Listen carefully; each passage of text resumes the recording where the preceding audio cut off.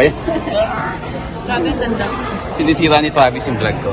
So, nandito kami ngayon sa Captain Boils. Ayan. So, this is our first time to try this seafoods here. So, what we expect is hindi lang pala talaga seafoods ang mga menu nila dito. So, masyadong marami pa para elaborate. Pero mostly ang main dish talaga na special na dito is, ayan, yung mga seafoods na yan. So, we will be choosing different kinds of seafoods that we wanted to order, and then they will be giving us a different flavors here. It comes in 4 different flavors. So, syempre, yung pipiliin namin is yung Captain Boil flavor mismo. Kasi yun yung pinaka, ano nila dito, is signature nila. And we will go for mild spicy because we cannot order those high spicy ones. So, yun. So, start na kami na order ngayon.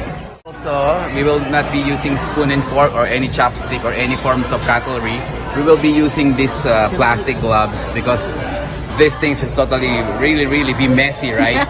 Messy siya. So, kailangan mo talaga magkamay. So, kakailanganin mo talaga ng kamay para ma-enjoy mo yung pagkain ng lobster. We're doing good here. Okay, so we're currently having a little confusion on how to order.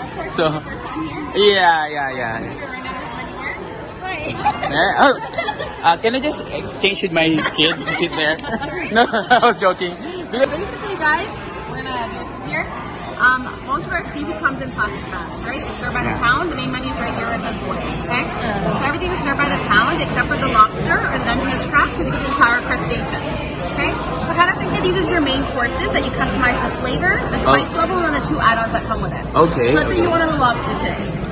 Eventually. Okay, so dineliver na sa table namin yung mga order food namin. This one is the lobster. Yan, so bubukas namin siya isa-isa dito sa table na to. The next will be, we have this We have 1.5 shrimp. 1.5 shrimp. We have 1.5 bag of clams. Bag of clams. We have broccoli, Cajun fried rice. 1 bag of 1.5 shrimp with garlic, Captain Boil flavor.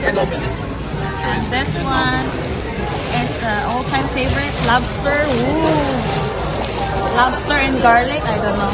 Garlic. Wow. Yeah. Okay. So we have. Okay, so ito na yung pinakahuling dumating, yung fried rice namin, seafood fried rice, and looks so special. Plus, ano isa? Corn, vitamin corn. Ayan, corn. Okay, ready na kami kumain, and yeah, okay. See you again. Muna kami. Later. Okay, so tapay natin yung isa sa pinaka-special nila dito, which is this lobster. Wait, Ravi. Wow, grabe. Kamay pa lang, galamay. Oh my God.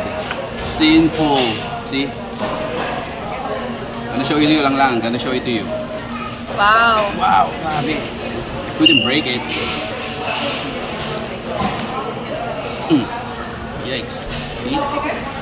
And this one, see? Kunin natin yung meat niya. Wow. Wow, so yummy. Grabe. Sausaw pa natin sa sauce nila. Ayan.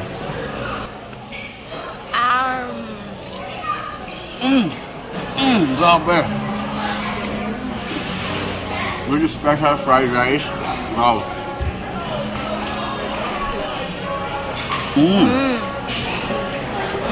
Ito pa.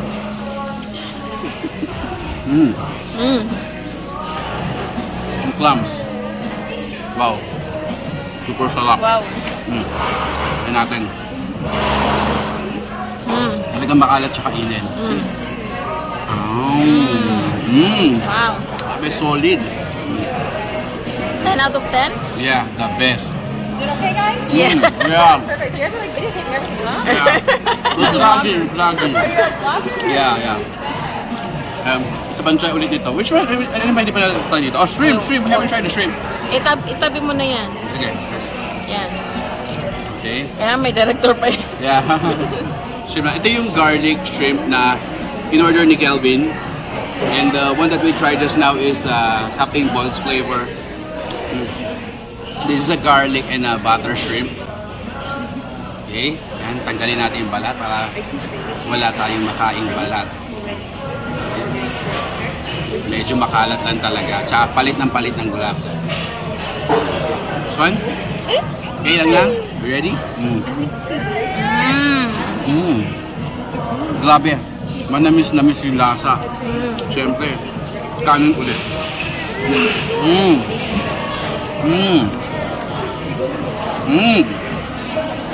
Kaya may amos-amos pa. Ipunsin lang namin pagkain namin, tapos babalikan natin to after. Okay, bye-bye! A few moments later. So, ito yung another batch ng fried rice na in-order namin kasi kinulang talaga kami. At kung makikita nyo, ayan, disaster talaga yung inaabot ng lamesa. Ubus na ubus lahat. Ubus na ubus. Ayan, Travi. So, you just chill there, watch your cocomelon. Oh, still got there. Okay, yeah!